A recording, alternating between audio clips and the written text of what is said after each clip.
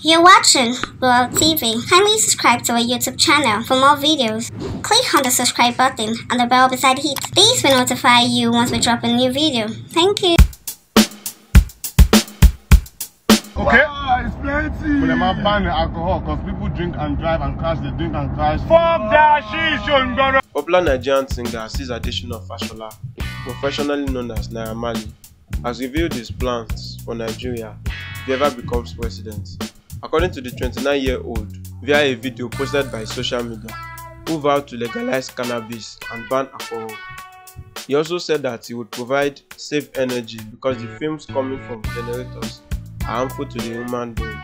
He also promised to prohibit religious differences, revealing that he will make everybody worship and serve one God. Vote Malians 2023 election, president Nigeria, she governor, Mabino, she senator. I need to do to me. Rep Mojumbe, president 2023, Emma Fagia, Iluebu, Nigeria, Ibama, oh, damn, come on, they're impossible. Let's see, oh boy, yeah, I go by the name, yeah, OG Pounds on the winner's team. Yeah, actually with my Bitcoin, so Mali, Obembe, side two bros. I see. Big shout for the niggas. Oh, boy. President, they want Nigeria, so I don't know what for 2023. Yeah, I'm going to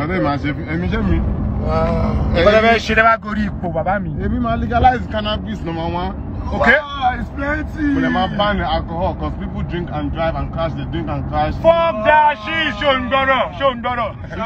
People drink and beat their wife for. Beat their wife for. But to have allowed to me one. To have buy electric. Oh, ni fẹ́ jà so olówó kì í jà. So we might legalize cannabis and 24 hours electricity, yeah, sure. Good. Applause. Ọmọ Naija ṣe ń gbọ́rọ̀. Because me le wa ma jẹ́ kí ẹ ma pollute hair pẹ̀lú gbogbo generator àti gbogbo kini o ma pollute hair. So and mo wà yẹn. Ẹ má bínú. Ẹ mọ Nigeria. Christian àti Muslim láti ma gbogbo mo fẹ́ gbọ́ Christian and Muslim fẹ́ gbọ́. Why you ma kírun? One thing mo fẹ́ gbọ́ pé religion alone separate ai mi fẹ́ gbọ́ Hausa kinikan you're all one. Nigeria one. Ma give you support ma ṣe fún. Ẹ wá gbọ́rọ̀ ẹgbẹ́ pé bàbá ṣe kíni only dada èmi ò kò like ma bí dada ni Naira na wo èmi ngo ni Maliam too so gbọ́ but ko je àfáà ni bàbá o. Shehu ńlá ni wọ́n o. Ha tó bá dé ji ko obìnrin nisin yi wo wọ́n fire fún ẹ non kali kan náà ni. Tá bá ní pé èmi náà àfáà lèmi náà mo ṣe walima Qur'an o. Because they can gbádùn ẹnìyẹn ẹ mo ti gba ó ti ẹ ṣe walima àjọ wà pẹpẹ sọ pé a'udhu billahi minash shaitanir rajim bismillahir rahmanir rahim inna yadiluna kitaballahi wa hakamu salatan wa anfaqum mimma razaqnahu wa laniyatan yarijuna tijaratan lan takun. The best of men is the man of faith, who cause of men and share his faith. Is the will of Allah, yes, is the will of Allah. And you see my internet, is this strong? What's popping, guys? You know how we're working. This is how we're working. This is this is actually a daily basis. I just don't actually record it. I get kidnapped on the roadside every day, but it's all love. Do you get? It's nothing big. That's how most times I don't like driving or being in a car that's not like tinted. You get along a good deal. Kind of at this stumble energy. Wallahi. And do Benz GD. Would that have connection? I don't know. Okay. I have 2 Malians there kidnapped. Caught them for the roadside. This is how we do. Boss, yeah. Bishi na vacation. Why my money over Bichi? I with the Malians, I'm with peace of mind. You get me? Peace of mind. Yeah. Last person. I beg on Nigeria. I beg. Fuck that shit. Come on, to buy what shit. Fuck that shit. Well, go come on to me because this space remember. I don't want your hand is okay. God, I beg, yeah. Baba saying go legalize cannabis. Say yeah, nobody go to drink alcohol again. See that guy when they go outside, that guy we go drink, we go pour passenger for room for that place. Now 5 people die. I snap and show Baba say 5 people don't die. Can you imagine? No good, no so. Say yeah, wa fabi wa jeja, wa fala ṣùgbọ́n tó bá ń bọ̀ pọ̀lọ̀ gbé wa ra fẹ́ tó kọ́ lọ gbé díẹ̀. So yeah, wa come and pour for there. Oni ma mọ̀ tí ṣùgbọ́n dákun. ṣùgbọ́n dákun torí Ọlọ́run mo ti ń ṣèlè ìlú bàbá yìí ṣùgbọ́n dákun torí Ọlọ́run mọ̀ ìyá mi dákun vote bàbá 2023 election 2023 election president. ẹ má ṣe kọ́ máa pa mí for 2023. ẹ má lọ. mo kàn àti ní party wise called Malians MBG ṣùgbọ́n. It's plenty. So this is like 2 hours in the life of Naira Marley. Gbèrè yẹn kò gbé Audi wá, ó wá gbọ́ lọ́kadà tó wà lẹ́gbẹ̀ẹ́ mi, ṣé wà òkè ní ẹ̀ mọ́ bí tá ti ń bọ̀? Ó ní kẹ̀bọ́lẹ̀. Àkàlẹ̀ lọ bọ́lẹ̀ mẹ́rin, ó lè ń bọ́ kàdà sí ọ̀nà ní ìgbàlá ṣubú. Ààrẹ ti ẹ̀yà kò gbádùn. Ilé náà gbé Swift wọ́n gbé àṣàyàn wọn. Bẹ́ẹ̀ ni pé, ta ló wa mọ́tò mi gan-an?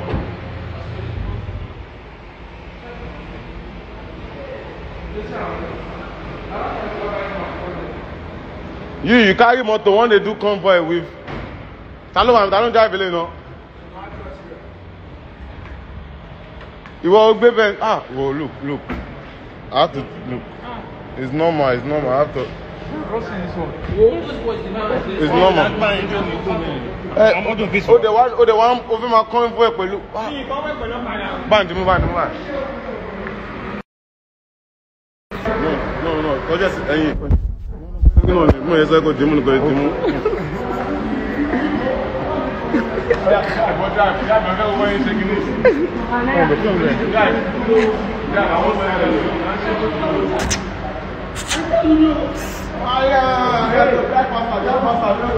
Nah, don't fall me.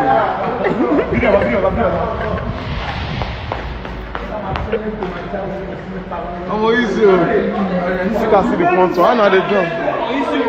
Oh, easy, oh.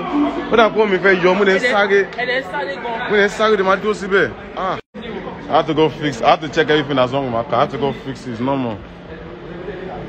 What do you say happened to your own car? What? No, is that person that driving the Audi that's very stupid? What happened? It's the person that drove this Audi that's stupid. You're coming like you think we're kidnapped, we're rolling, that's why we get the car. It is for you know. It is for one be Benz in small car on convoy. So mo get only this is my butter no on convoy pẹ̀lú fucking Okada. Lifestyle here, na Malian lifestyle is how we do. You know drive am o, na for here back am o. Inside Yes, are we going upstairs? Let's go upstairs. Where's Shibomi? Hello, how you doing? Come, let's go.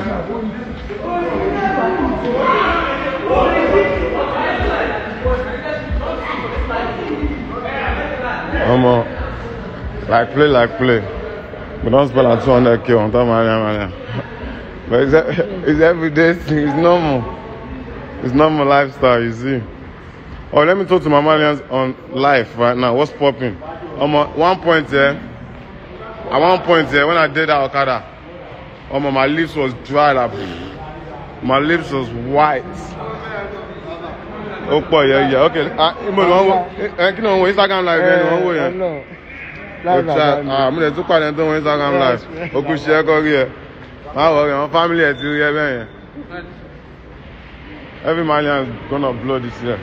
Every single Malian. We're gonna blow. I'm gonna blow. I'm gonna blow. Respect, one love, my daddy. One love. Okay, yeah. How you doing, baby girl? I'm good. Nice one. Respect. He called that after he was mobbed by enthusiastic fans in Lagos, Naira Marley got more than he bargained for.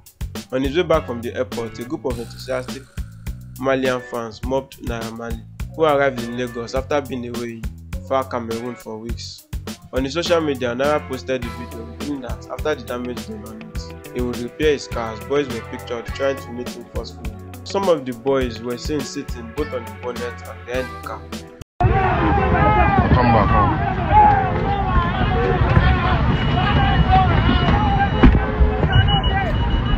Don't damage my car.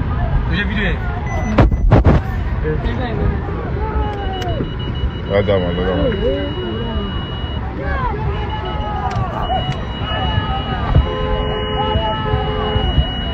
There's no traffic on the road though. There's no traffic on the road though. Relax. This guy is chill, baby.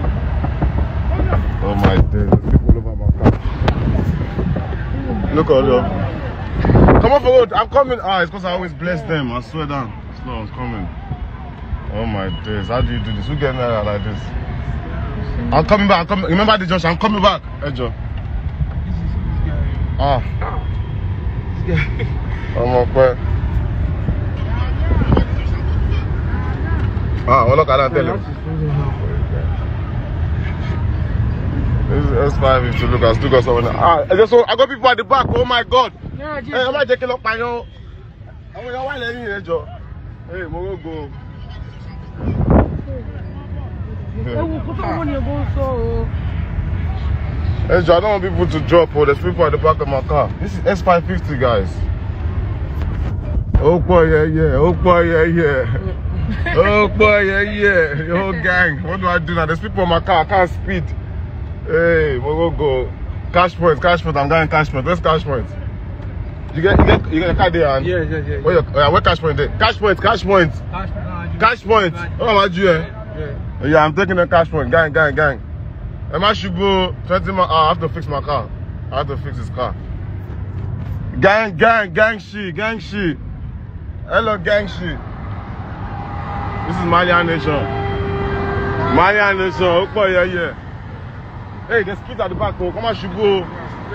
Where's the cash point? Cash point. Oh yeah, Okpo. Emabo. Yeah. Yeah, Malian Nation. ATM. Huh? What's happening? Cash point. Access bank.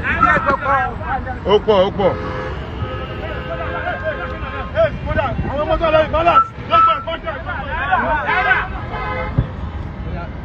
Cash point, I buy my wobe.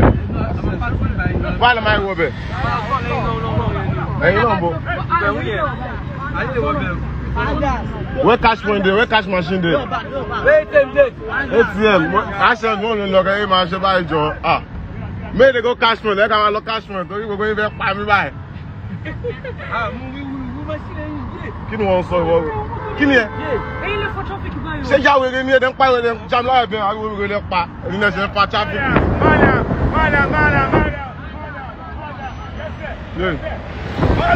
ó pọ̀ yẹ̀yẹ̀ ó pọ̀ mo ń cash point wà mo ń lọ bẹ́ẹ̀ mo ń lọ cash machine mo ń lọ bíbà mo ń jábẹ̀ ní ẹ̀ ó yà cash machine ẹ̀ ó lè tí mo cash machine ẹ̀.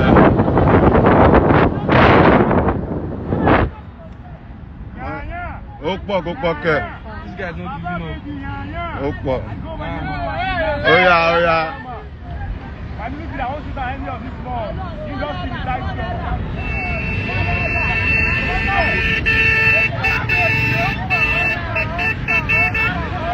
You come at that part.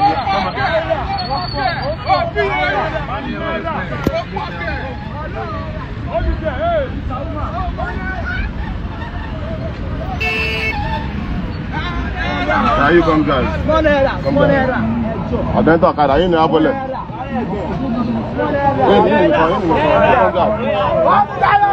Yes, sir.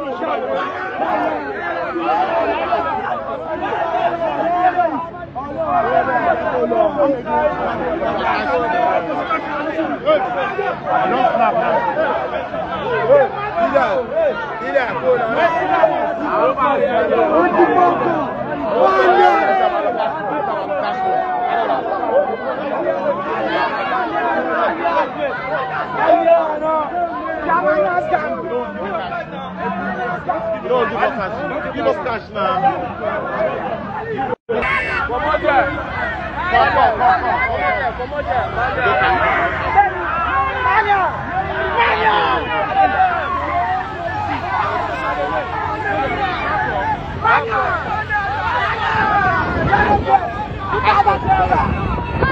Where we go to collect money? Come down, hey! I'll go, I'm go.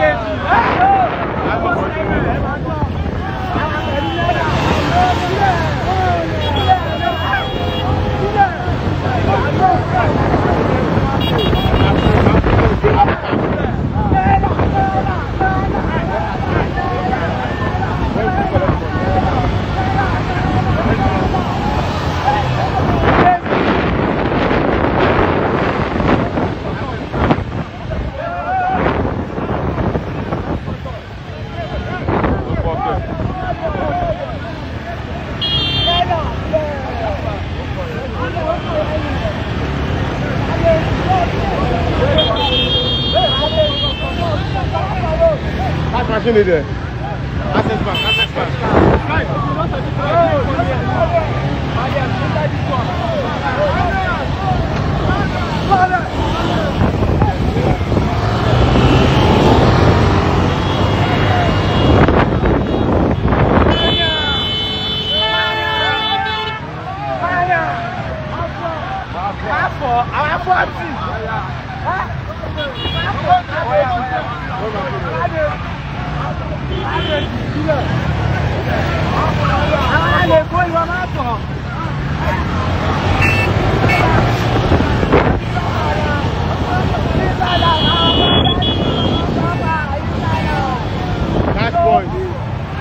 Machine. Let go. Access bank.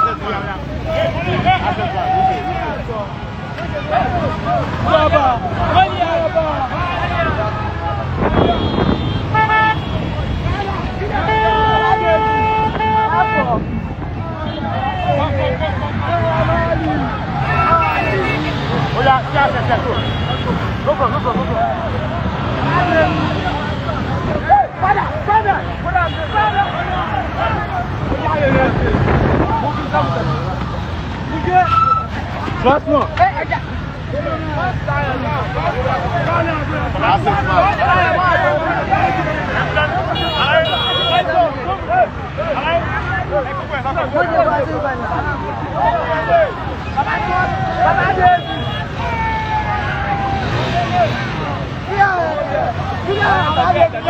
Opa,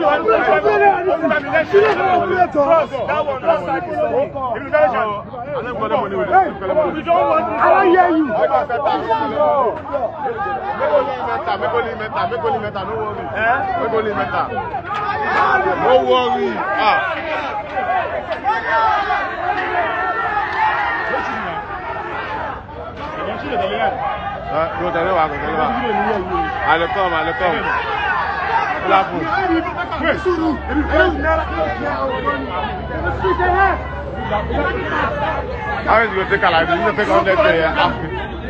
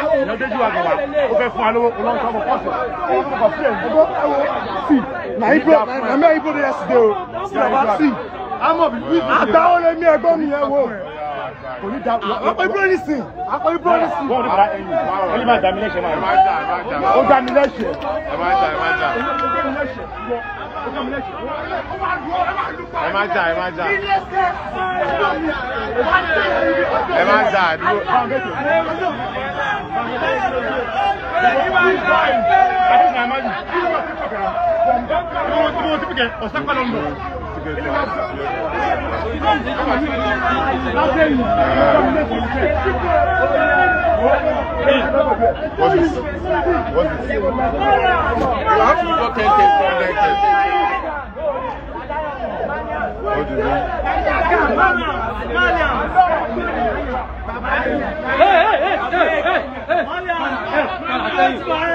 Jana. Why do you Marley, touch my head.